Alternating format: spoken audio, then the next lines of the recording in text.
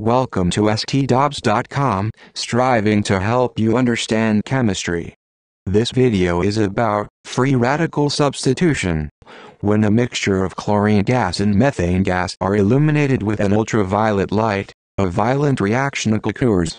This is initiated by a bond being split equally, so that both resulting species has an unpaired electron. They are called radicals.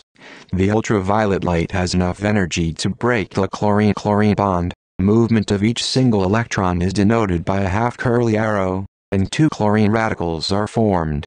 This is the initiation reaction.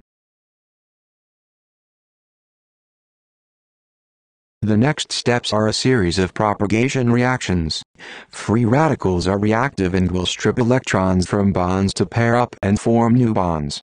In this case, a chlorine radical strips an electron from a methane molecule to yield hydrogen chloride gas, also producing a methyl radical which itself is reactive.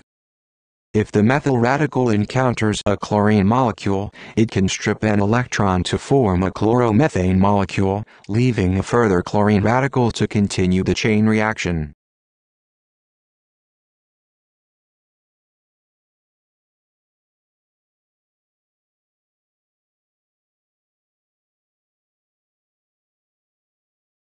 The chain reaction is stopped when two radicals come together to form a bond.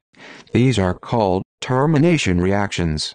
A methyl radical can form a bond with a chlorine radical to form chloromethane. Alternatively, two methyl radicals can come together to form an ethane molecule.